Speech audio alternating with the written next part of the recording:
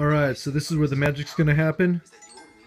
And we have the iPad over here with instructions about removing the pedals. We're just gonna go through the steps one by one just to be sure everything's done right.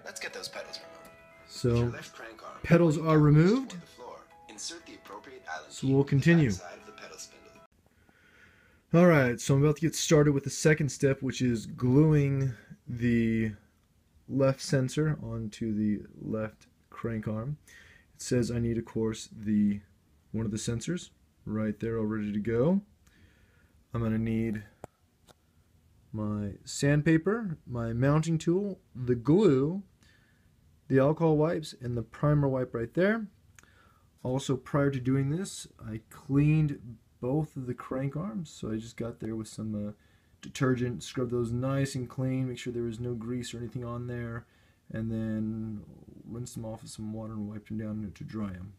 So they should be good to go. So we're going to start going through the steps of mounting the left sensor. Alright, so I just cleaned the tops of the crank arms using the alcohol pads and then let that dry, and once that was dry I got the gloves on and grabbed the primer pad and I wiped the top of the crank arms on both sides. Now the key here, and this is just kind of a no-brainer because it tells you over and over and over again that whenever you work on your crank arm, you always need to make sure that crank arm is facing the rear wheel. So I finished with the right side, that's why the left side is facing forward. So if we go over here, you can see that, there you go. Crank arm is facing backwards to the rear wheel, and we work on the top. So now I'm just waiting 15 minutes for that primer to dry, and then we'll be going on to the next step of gluing on the sensors. Alright, here we are using the alignment tool from Powerbeat, so we can see it's screwed into the crank arm through for the pedal.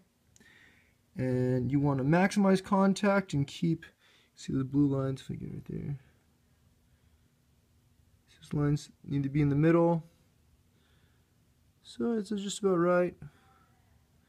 So I think so. So that's what we're going to go with. So I've already waited 15 minutes after putting on the primer. So now we're going to continue on to actually installing the sensor, but that's it all set up with, comes back to the same spot every single time. You see that? Cool. Alright, and notice crank arm is facing the rear wheel.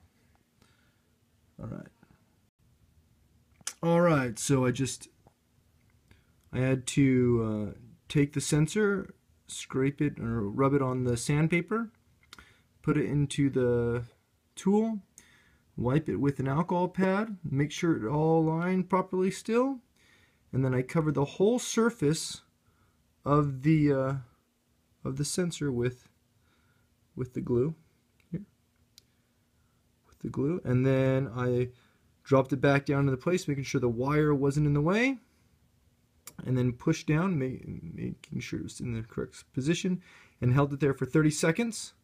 And now we're on the countdown of 5 minutes before I pull the tool off. Alright, my 5 minutes is up for my right side, my crank arm. So I'm just going to lift this guy up right here. Be careful, just straight up, it should come off.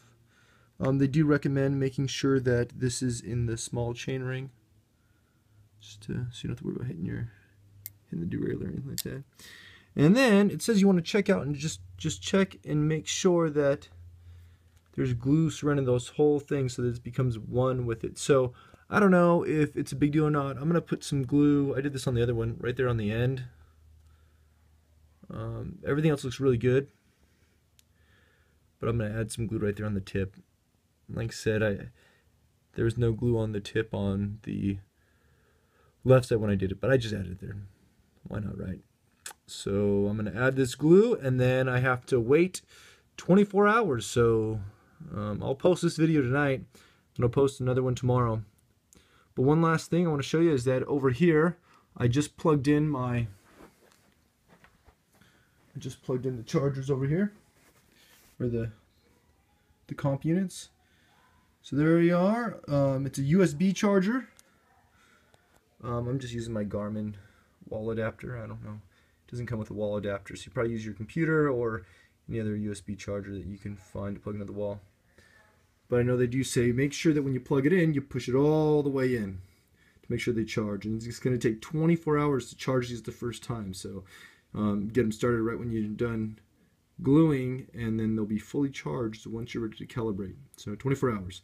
They're blinking and they're charging. So there we go. Hope you enjoyed this kind of installation. So tomorrow we'll be plugging these guys in and calibrating.